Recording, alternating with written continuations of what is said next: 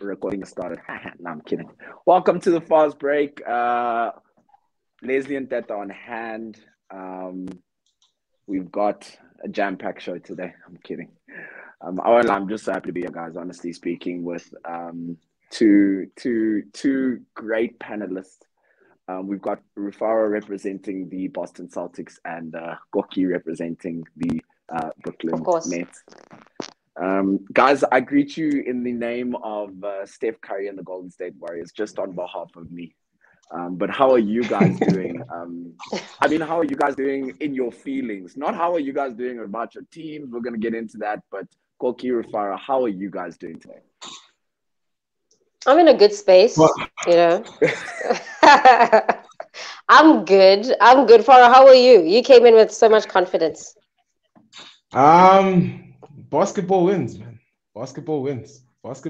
I don't understand the broom. Why the broom? Explain the broom. It's just great to be here. It's just really great to be here. But no, man, on the real, this is playoff basketball. This is what we live for. This is why we stay up. This is why we live for the game, honestly. On both sides, East, West, I'm just loving every second of it. Ball don't lie, guys. Ball don't lie.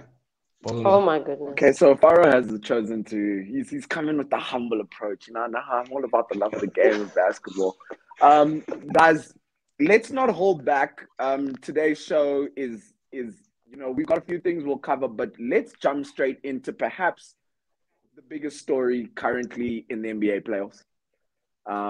We can't deny the Boston Celtics and Brooklyn Nets series has been electrifying. I think the storylines around it has been incredible. Yeah. And as we engage in this, I had to think about how am I going to host the show in a way that represents everyone. I felt like I was, at a commission and I had to make sure that I make sure everyone gets their word. So what I'd like us to do, we will all perhaps have an opening statement about the series. Opening statement about the series for a chuckling, and then we're gonna all have a turn to just say something about a game, which I think we'll maybe go around. I think 3 times. Everyone should have something to say, and then we'll have closing statements. I think it's important we follow a format because I'm obviously scared that people have obviously brought utensils to clean. People have bought utensils to clean. Koki, we don't know what she's drinking to try, ease the pain. Game 4 is tonight. And I will hit you guys with my opening statement. If you guys don't mind, I'll go first.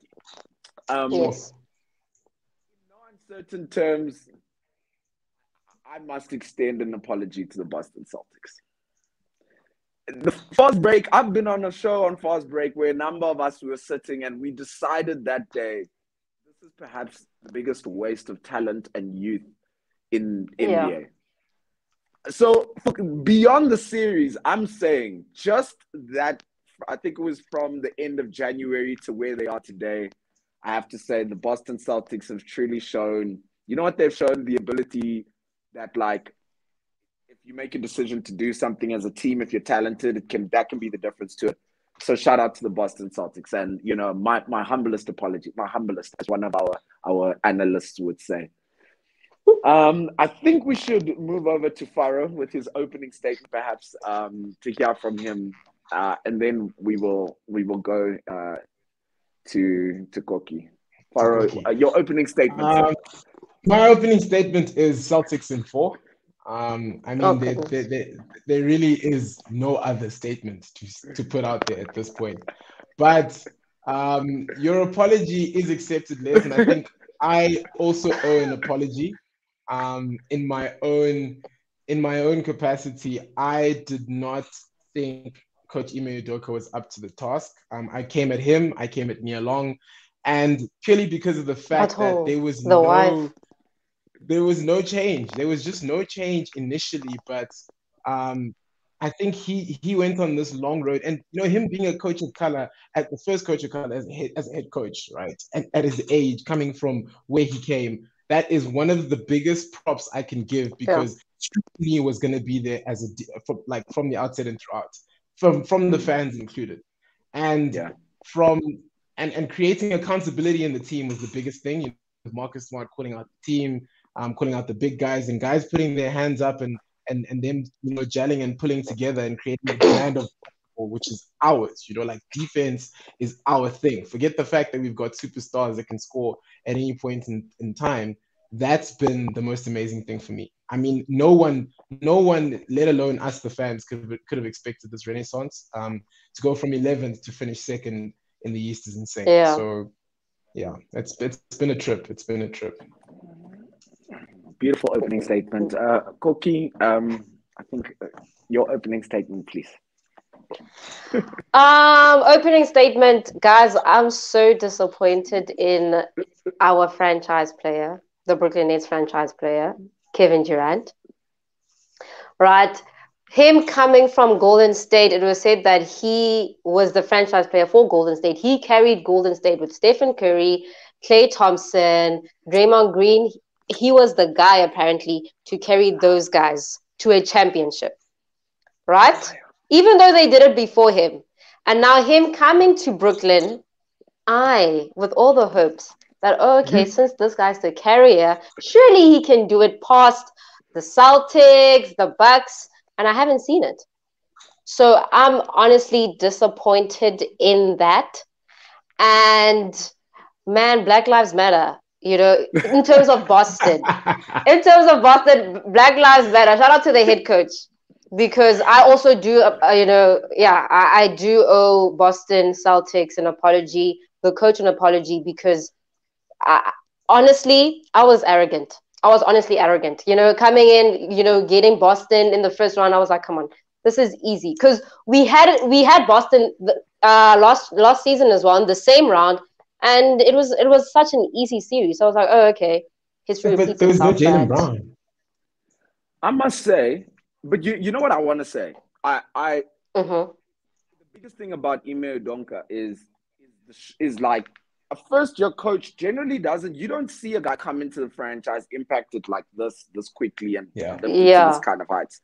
So that to me is a very unique experience. I think in the NBA right now, you look at a Lakers coaching job now sitting out there, like you can't guarantee a guy who can walk in there that can kind of turn a team upside down like that. In just a season. In just a season, right? And I mean, also within, like, I'm saying it was a season of two halves. I ain't trying to even say, like, this guy was like, they turned the switch. But let's get into it. Game one. Electrifying. I thought it was an electrifying game. I thought we were obviously all excited for the series. That, you know how I felt like game one was? It was a gift to basketball fans. Like, they were giving us exactly what we wanted. Yeah, it was a good start to the playoffs. It was, right? It had, think about the storylines. It was like KD struggling and getting banged up. Kyrie with the chip on his shoulder with the Celtics arena and the going fans. at him. And it was just like, what are we getting here? Guys, give me your thoughts on game one. I want to hear from you in game one. After game one, what were your honest thoughts? What did you truly believe was going to happen in game two? And why did you think what happened in game one happened? And I'll start off with all right, so game one, I was impressed with the Celtics defense, right? But I thought that wasn't going to be enough to stop KD in game two and game three, right? And then Kyrie had such a beautiful performance in game one. I thought he'd keep it up, you know, in game two and game three. And honestly, game one, we were struggling with rebounds. So we gave the Boston Celtics so many second chances. So I thought come game two and game three, Steve Nash and the assistant coaches would play Blake Griffin more, LaMarcus Aldridge. But unfortunately, we didn't see that. But I wasn't worried because obviously the Boston Celtics won game one, but they only won it with the buzzer beater, right? Kevin Durant had a bad game. Kyrie Irving offensively, he had an incredible game, right? And we were leading. And the Boston Celtics only won at that last minute. So I thought surely game two, should Kevin Durant and should we also play our role players, like your Blake Griffin and LaMarcus Aldridge. Surely this could be an easy game two and game three should be easier for us. But yeah.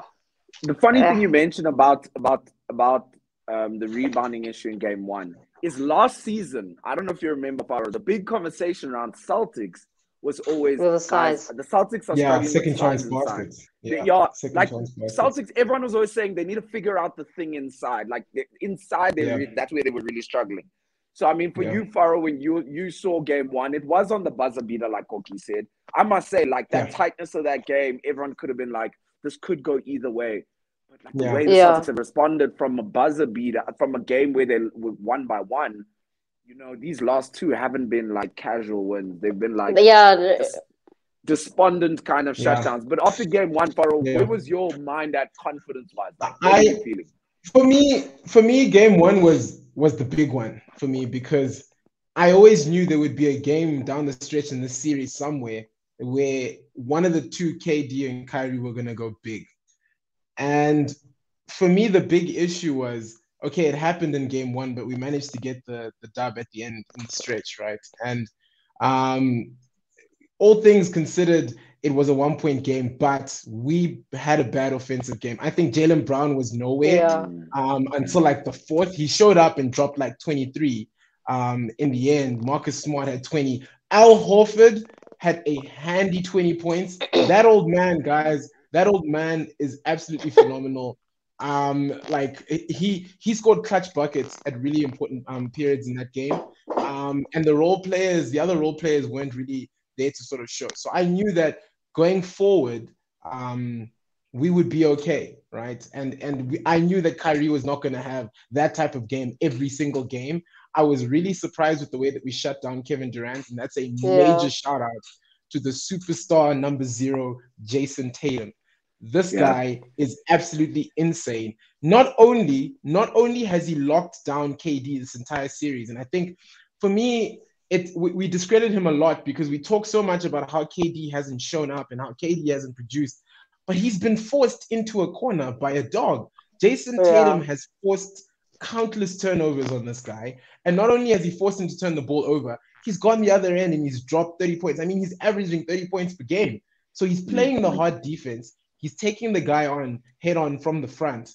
And I mean, it just goes to show that these are games that we can take apart and take away the one-on-one matchups. I think the role players on the Nets have also played exceptionally well and have covered up a lot of the holes that Kyrie and KD are leaving.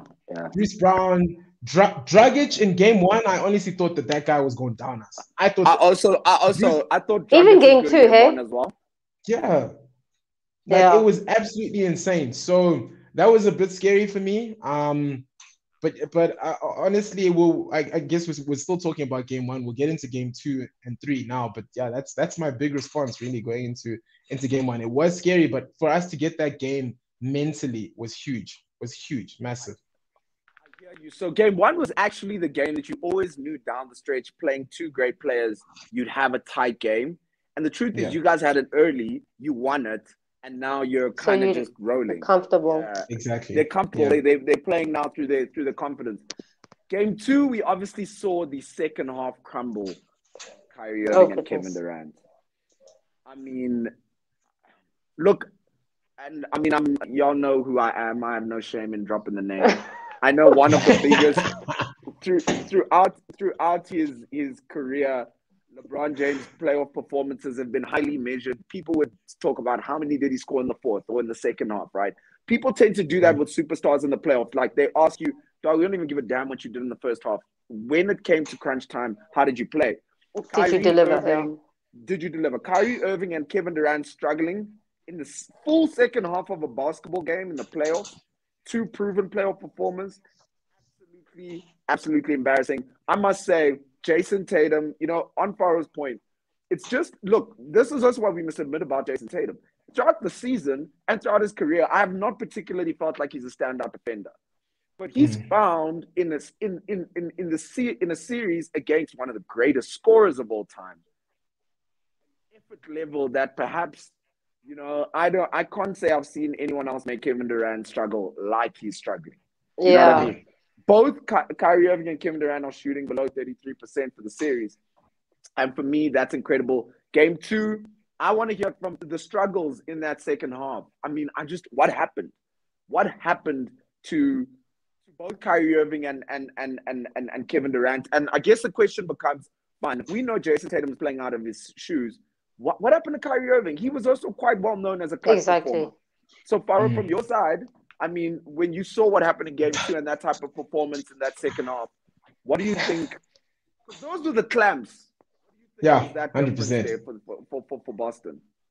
Yeah, so I've seen us do this all the time from Jan, where a game can be back and forth, but I know going into the third and the fourth especially, we can clamp a team down and we don't have to score as much, go crazy numbers to win the game, right? We'd been keeping, and I mean, if you look at the games leading up to the playoffs, they were blowouts, man, beating teams by up to 20. And one of them being the Nets as well, actually. Yeah, keeping teams below 100. So I always knew that was coming. I always knew that was a possibility, and that always gives us a chance in games. And if you look at Game 2, us offensively, no one really showed out that way. Tatum had 19, Jaylen Brown had 22. But this is where the role players come in. And this is where I was the most proud of a lot of our role players because one being Peyton Pritchard, mini guy drops 10 points, a handy 10 points at that. Grant Williams, who's arguably our most efficient three-point shooter, and he's a dark horse and people don't really know that. This guy is very efficient from three. Al Horford, the old man again. And Daniel Tice was a big one for me. So I'm not really a big fan of Daniel Tice because he was quote unquote the direct replacement for Rob Williams. And you can't just replace the Time Lord, but you had 7 guys scoring over 10 points, and no one scored above 22 in that game. Jaylen Brown had the most, Tatum had 19. So that was a true team performance, and that really just galvanized or put the punctuation mark on what this team is about and why we're such a force is because we don't need guys to go off and score 35 and 36 and drop triple doubles consistently. We have role players in that 8-9 man rotation that literally come in and everyone plays the same brand of defensive basketball. We have guys that can guard 1 through 5 where we can switch on everything and there's less pressure essentially. And guys are always holding each other accountable, which for me, for the first time in a long time, this actually looks like a championship team. Boston, you guys are defensively. There is that culture that you guys are like an almost all switch team. There's nothing that puts any defender in a negative. But Koki, I mean, for you, look, like Koki, there are people that wanted to come on the show. We told them guys we had capacity. But for you, Game 2, and let's now talk Game 2 and 3 all at once, like one go. Okay. Game 2 and 3, everything we're seeing about KD and Kyrie are responding. I think I remember you mentioning that in Game 2, if you looked at the stat sheet, you wouldn't see what Kyrie was attempting to do. Or was that Game 3? It was Game 3, like, yeah. Game 3. But the point is, the way that they've responded, because I'll be honest, I think I saw some numbers about, they say what KD does in a response to a loss in the playoffs. I think it's 35 plus points in responses to losses. And I mean, we have not seen KD respond the way we'd obviously expect him to respond. As you rightly say, the adjustment you would have made is look at LaMarcus Aldridge, Blake Griffin, who's the big at Brooklyn. Claxton, more minutes, Drummond. And Andrew Drummond. Andrew Drummond's a 4-time rebound champion. I mean, he's won rebound championships. That should have been something that you would have wanted to see as a response. What do you think has happened in Game 2 and 3, and why did, what has happened? We haven't even seen a response from the leaders of the team. But beyond that, none of the adjustments from coaching staff. Exactly. So, and the only adjustment that I saw was Game 3 when they brought in Blake Griffin, right? And for me, Blake Griffin wasn't meant to, give us all the points that we needed. He just brings that energy. This guy is hungry. You know what I mean? That's like that hunger that we need on defense. He's the guy. He came in, he forced Boston Celtics, turnovers, and he got us those rebounds that we really needed in Game 2 and Game 3. He also gave us points, which was a very nice cherry on top because our star players who are known for giving us points didn't, necessarily do that. But in Game 2 showed me that we are heavily reliant on Kevin Durant and Kyrie Irving, right? And our role players don't really serve us as much as we need to, which was very disappointing for me because this is where coaching comes in. You know what I mean? Like, as a coach, if your star player is not, working hard on offense, then surely why is he not doing anything on defense? You know what I mean? If you are locked down on offense, do something on defense. Give us rebounds. You know what I mean? And that's the difference with Kyrie and KD, because Kyrie in game 3 on defense, he tried. He was on 4 fouls. I think he finished the game with 5 fouls, right? Whereas KD, he was locked down on defense. On offense, and then defense, he didn't even try. Right? Kyrie was being a playmaker as well because Patty Mills was scoring those buckets. Seth Curry was also there. Bruce Brown was also there for us. But KD, I'm not seeing anything from him. Absolutely anything. But also credit to the Boston Celtics. I like how their defense is interchangeable, because I thought, okay, no, JT's going to get tired. You can't guard KD like this for the whole series. But you get guys like Marcus Smart, guys like Jaylen Brown who can still defend KD. So KD doesn't necessarily have to be guarded by JT. They have all these guys who are so hungry. Yeah. It's incredible. Damn. As a Nets fan, I still say that the Nets will make it through the series. But as an analyst, I don't see the Celtics. I honestly see the Celtics getting swept, because there is no way you are beating. You mean the Nets getting swept? Oh, excuse me, the Nets. Yes, the Nets getting swept, because there's no way you beating. No, stop it, okay? There's no way you beating the Celtics. First of all, with your star player, having so many turnovers, not even making plays. In transition, this is where KD should be getting points, but he's not even running in transition. There's no energy. It's like he's defeated. They caught him mentally. It's crazy. And I think Farah made a point about Jason Tatum. Like, the difference with JT or what he's doing right now is he's doing both ends of the floor. So like, he's 100%. Really going off on both ends of the floor. And that's who you need to be in the NBA playoffs. You're trying to be a star and trying to lead your team to an NBA championship. As a leader of the team, you've got to be on both ends of the floor. You've got to be able to do it on both ends of the floor. And that's the kind of motor that we're looking for. But let's just, Cookie, you've already thrown out your prediction. I'm not even sure what it was. Long story short, guys, Game 4 is happening this evening. Game 4. The prediction is... But wait.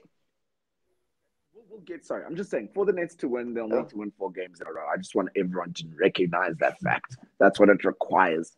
But yes, Cookie, I apologize. Over to you. I think you deserve the most words. Exactly, yes. Let me just, express myself. So, hectic. So, Game 4, I just want to say I would love to see KD attempt shots, because he's not even trying to shoot anymore. Yeah. Right? And as a coach... Game 3. Exactly. He's not even trying to shoot. So, as a coach, I'm like, why is this guy on the court? There's so many guys who really want to play. But there's so many guys who want to play. Like, take him out. He's not shooting. He's not defending. Why is he there? You know what I mean? Cookie, the way he's not making plays. He's not making plays. About this, like it's under 15, like it's under 15 basketball, and like, where coach feels like everyone is interchangeable. It's Kevin Durant. But he's not. Kevin. No, but guys, he's not doing what he's supposed to do. He's not doing what he's supposed to do. And you know my thing is, right? You know what my thing is? He's also getting double teamed. So cool. Like, rather protect that rock and pass it out. You're getting double teamed all the time. He's not even trying to do that. He's not even trying to do that. No ways. So I would love to see. It's a mental game. Yeah, like mentally, the Celtics have already won. Honestly, right? But I would honestly love to see Kevin Durant perform more, and I would love to see LaMarcus Aldridge and Blake Griffin get more minutes. Yeah, so that's what you'd like to see as a response to in this game. Yeah. I must say, on my end, my issue with the Nets is also this, right? And the story of these two team season is special because throughout the season, we were with the Nets. Everyone kept on excusing what the Nets were doing throughout the season because we're like, there's this Kyrie issue with the vaccine. We're not really getting a full version of whatever's happening here. This overturn of that vaccine mandate got them access to Kyrie Irving for the playoffs, and everyone kept saying, as long as Kyrie Irving can be in that team in the NBA playoffs, these guys could go all the way. The East is all the way open. And now it's not happening. And the truth is, I must say, if you want to hear my call, hey man, look, the Boston Celtics since 2017 have been to the Eastern Conference Finals 3 times. These guys were there in rookie years. I think the Boston Celtics they're gonna move right on past these Brooklyn Nets, and this is gonna be considered one of the biggest meltdowns in the playoffs of all time. Kevin Durant. In how many games? Going to take, respectfully, I'm. Oh, Faro, Faro, you're saying clean, not even a gentleman. Not even a gentleman's one. I'll tell you why. It won't just be about bravado. I'll tell you why from an analysis point of view, right? First of all, the Nets have not found an answer. And what I mean by that is the Celtics have gone down as far as 17 points in a game. We saw this, I think it was in game 2.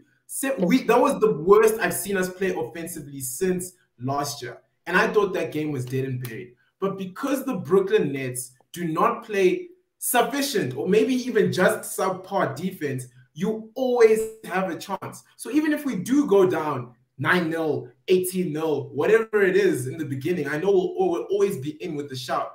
And with my boy Time Lord Rob Williams back, put the nail in the coffin, dog. There's no answers for that Lob City either. My boy Andre Drummond was catching.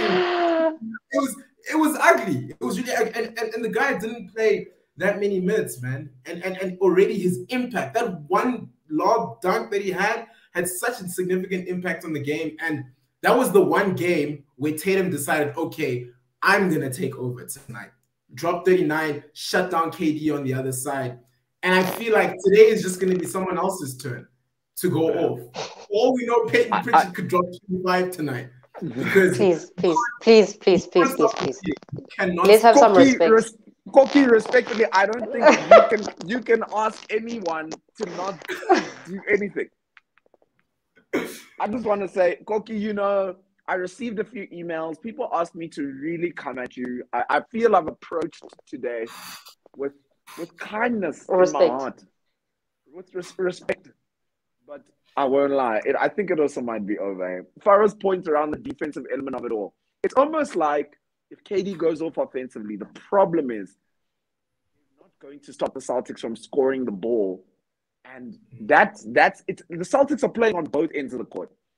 Someone from the Celtics can go for 25 to 30, but they can also, maybe KD does go off, but they're going to hold every other Nets player to way below what they would be doing. And that kind of, the net effect of what they're going to put into the game. Yeah, I won't lie. If you have to bet, if I was in Vegas right now, man, I'm all in. I'm all in. And there are no bad days on defense, dog. There's no form. You can't have an off day, guarding the lane, switching, calling. Defense has no. That's what makes it so scary and intimidating. And that's why it's scary in KD's mind, because he's like, these guys can do this to me every single night. There's no form with defense. It's just a mentality. That's it. You can bet that Marcus Smart's gonna dive on the loose ball. You can bet that Rob Williams is gonna get minimum 3 blocks. It's coming and it's going to happen. You can't stop the train at this point. Oh, I've got a nice stat for you since we all love stats. Yes. In playoff history, right? Any series where a team has gone 3-0 up, do you want to know, of 143 attempts, do you want to know how many of them turn that series around? 0. How many? It's never happened. From 3-0 down, no, sir. From 3-0 down, nobody has ever... LeBron was 3-1. Cavs on. Oh, it's 3-1. 3-0, sir. 3-0, it's over. 143 out of 143, you're going to Cancun and you are sipping on Casamigos with LeBron James. No, man. Surely we can get a game. Because the truth is... get a game, that's fine. But Kyrie does not want to come back to Boston. He does not want to come back to the Garden. You have to win to come from that series. You need to win 4 games if you want to win it.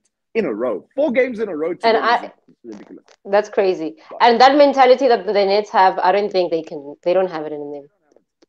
But I mean, Farah, I completely agree with you. Cancun with LeBron and them. I just want to say this also. I hope, and I have no shame in mentioning that, Lesedi Devere, I hope he comes on the show soon. Lesedi Devere be out here on some, like a couple seasons ago, he was calling, he was like, guys, the Boston Celtics play cheese boy basketball. No one even knows what that means.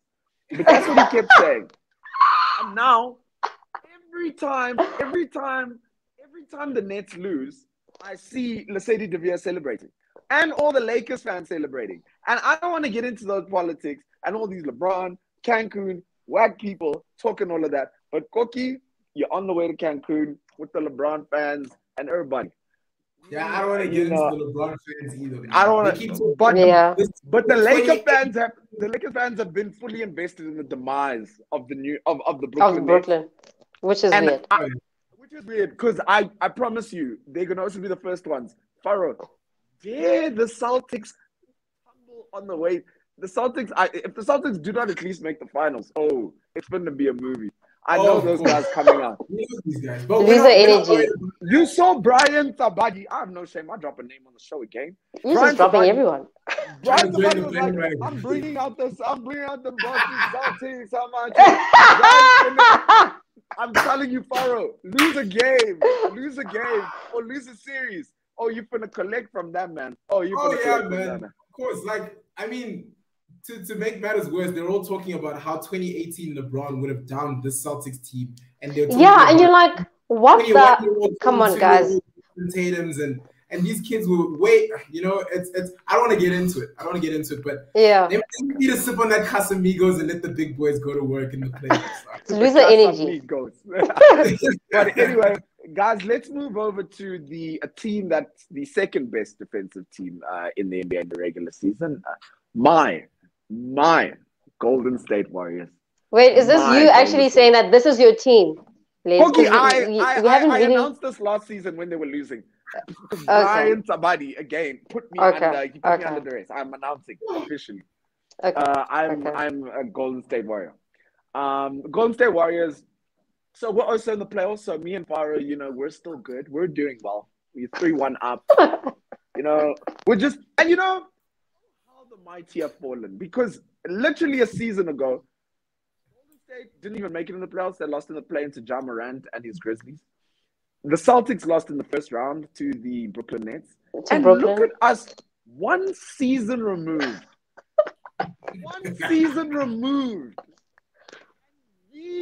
LA Lakers and Brooklyn Nets are on their way to Cancun. It's just okay. I was about to say we're not the same as the Lakers. Okay, we made it to the playoffs. I mean, not that as an achievement. Do you guys know that? In the NBA, in the NBA, you get like a kit. There's a special kit. There's a special kit for like teams that make it to the playoffs. Do you guys know that? So we getting that kit. Yeah. We getting that kit. I don't know about the Lakers. Ain't no way. There's a special kit that bad as my Celtics have been before. Yeah, I can't accept. As bad as my Celtics have been before, that has never been my team. Yeah. But honestly speaking, how the mighty have fallen, because the Lakers could not even make the play-in, right? And that is so demoralizing for somebody who's seen the greatest, or one of the greatest, being in LeBron, right? Stoop to that level that the fans have to overcompensate in every other aspect. And it's actually insane. If you look at that starting roster, if you told me 4 years ago that 4 years from now the Lakers are going to have these guys in your Westbrook, in your Melo, and not even make the play-in tournament, which, by the way, is a recent addition to save teams like the Lakers, who choked during the regular season and then need just a lifeline to. Even the lifeline could not keep LeBron out. Now a man is there. I just want everyone to realize I said nothing. I just provided the platform for Farah to talk. I don't want to interrupt people when they're talking. That's rude. So that's not the kind of person I am. I just want to talk about my Golden State Warriors. But anyway, no, on a serious note, Golden State, I'm not sure if you guys managed to catch some of the games. 3-1 up. They are, I think, I'm a fan, but I think they're peaking at the right time, which is what you need in the playoffs, honestly speaking. But the Golden State Warriors have one very specific question about what's going on with them. Steph Curry, Klay Thompson, Jordan Poole, Andrew Wiggins, Draymond Green. They can't. That's actually their best 5 players. In fact, in last night's game, those guys all finished the game together. But that's obviously a very small lineup. But the question is becoming: do you think Golden State will be able to hold on to all 5 of those guys at the end of the season? And the thing about that is the context you always have to bring into it is if Golden State win a championship, when you win a championship, your stock rises. As a player, you can go to any team and say, dude, I'm a champion, pay me my check. If you lose, it's almost like, guys, if we try one more time, we could run it back and really try to get it. Do you guys think Golden State are going to be able to retain those 5 guys at the end of the season? I think yes. Yeah, go on, Farah. Cool. I think yes, and I think that's for one reason and one reason only. The Golden State have a particular brand of basketball that they play, and the Splash Brothers really own that brand. And I mean, losing Kevin Durant, right? And this is a point that we have to touch on. Losing Kevin Durant, him being somebody who was in the pursuit of something else wherever he decided to go, for them to come back like this, I think that the franchise makes a really bold statement in saying we can lose you, right? Barring losing Steph. I mean, Steph is Mr. Franchise, Mr. Max contract. When we're counting him out the equation, but everyone else, we will survive you. And I think that's the big thing. So I'll call it the FOMO aspect, where a player will realize that, look, dude, this is somewhere where I can thrive. And if they win a championship, you're trying to run that back, because one of the things it is it's an unexpected chip. If Golden State go all the way, which I'm hoping they don't, obviously, but if they go all the way, that's an unexpected chip. And yeah, I must say, I wouldn't have said I would have called it even this. Not at this to start the season. Yeah, exactly. Yeah. And they're gonna want to run that back. The guys if they win this, these are guys, barring Steph and Klay, that aren't used to winning chips back to back in that way. So they're gonna have that hung. I mean, Jordan Poole,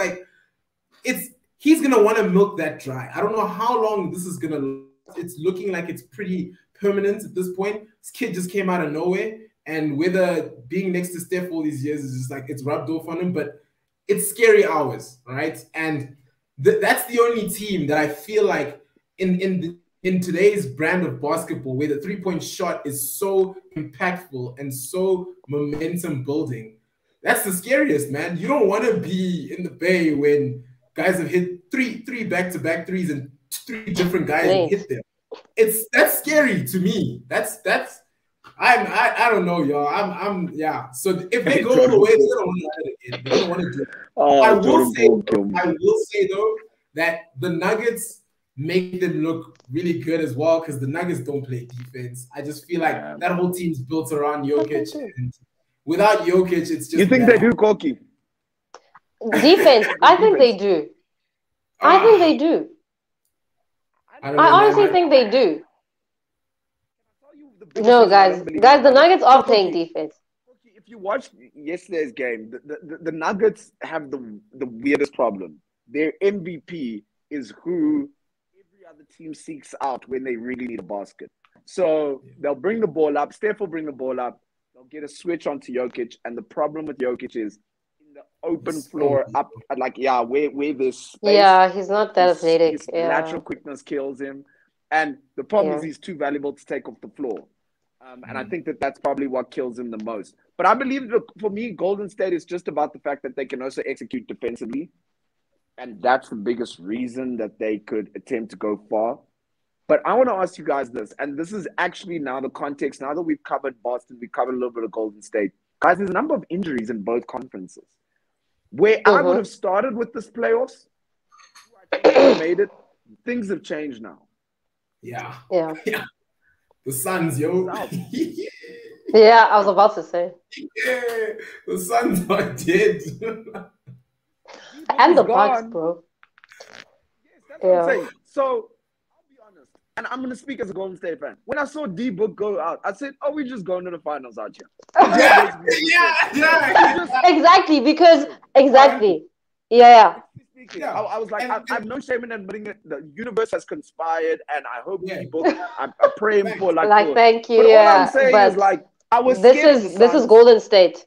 Yeah. I was scared of the Suns, but the truth is, they cut a check, man. You gone. Like D-Book gone to me. I know that like we got a clear line of sight towards the NBA Finals. In the East, this is also another. The same thing with Celtics. I wanted to say this, that for the Celtics, y'all finna go because, guys, you see Chris Middleton gone down, Lowry gone down, and I'm like, those to me, those are the only teams that I was like, could even put some kind of, I mean, if those two players are gone in those teams, I must say, the Bucks without 3-point shooting, I mean, Giannis, really, you can't dunk it all day. Yeah, dude. You know what I mean? It's so funny how we're not seeing 76ers. Can I point out that is what karma runs to you, because the Bucks definitely ducked the Nets in game 1. They the last game of the season to duck the Nets, and I don't want to say that the basketball gods are acting in the way that the basketball gods usually do. But that's what when you're soft, you are brittle and you break easy and you catch injuries, And I know what it's like to play under the guise of an injury because we didn't have Rob Williams. But him coming back and Middleton on his way out, I'm just like, yeah, man. And give me Philly even. People are talking a lot about Joel Embiid. Yeah, I'm not seeing Philly, guys. It's so crazy. I don't see that team. Like, guys, I don't either. My problem with Philly is I'm saying no matter what they do, I still don't see them. I don't think there's anything they can do. Because James Harden is there. That's the culture with James Harden. You just know that something's gonna break. The problem is there's too much data about James Harden in the NBA playoffs that lets you know it's too overwhelming for you to ignore that. You can't just ignore it. It's hard. Ignore it. And this is why I'll say, Joel Embiid, I almost feel bad for him because yes, there was a chance for you in this environment. And I think an efficient Philly could have been a decent matchup against Boston. But all I'll tell you is, culturally, guys, all I'm saying is this. If Marcus Smart and Jason Tatum are shutting down Kyrie Irving and Kevin Durant, and KD. What do you think they're gonna do with James? What do you think they're gonna do with Harden? James Harden. James Harden's gonna put the clamps on him. For me, just anyone in the East. If you can shut down KD and Kyrie, you're good to go in the East. Like now, you're flowing. I think Boston, like I said, since 2017, Boston made the finals. I mean, the Eastern Conference semifinals. I mean, Eastern Conference finals. Sorry, 3 times. I think the first 2 times, they encountered the king. Goddamn. But now, I mean, Oaks in Cancun. And for Boston, this might be it. And my call is a GSW, Golden State Warriors, Boston Celtics, and Celtics final. And what a final it will be. I agree. And then for me, GSW to win it all. I don't see Celtics winning. That's I am a Golden State fan, but you're arriving with malice. That's malice in your heart. Right. Look, man. For me, I won't talk about the finals because every single interview Marcus Smart has had, he's talked about the next game and the next possession, and that's what we're finna take care of right now. I'm not going to look at the finals. We'll get there when we get there. Sorry, you're such a Celtic. Like you're just such a Celtic. Even your energy, Because back in my day when I was a Laker, I used to hate the Celtics because of Paul Pierce, Kobe Bryant, debacles and those series. But like, I just see the Celtic culture. Like they always just like next game. Nah, we just always grinding. We're always in the grind house. We're always working. We're in the CD. Right now, we got KD tonight. That's all I'm gonna focus on. We'll talk about the next series when we get there. But if I'm to talk media about training, this media training, and why I think we've got a chance against them is, I mean, we play good switch defense, and I think that helps us a lot when we're playing against perimeter players that can pull up from virtually anywhere. And if you can lock up the guy bringing up the ball, being Marcus Smart, playing that half-court defense, and we're in with the shout. and we've got presence and size inside, and we can guard 1 through 5. So that always gives us in with the shout. But let's clean the house first. Oh my God. Let's do this first. I think on that note, we can wrap up the show. Everyone, thank you so much for joining us. Rufaro, Koki, thank you so much, guys. Really appreciate it. Koki, I personally feel we really, took it easy on you. There might be some malice in the comments, when we drop the show, but whatever. But guys, thank you so much for joining us on Fast Break. Checking out, please like, follow, subscribe, and we will see you We'll see you next week. We'll definitely see you next week. We'll see you next week. Peace. Bye.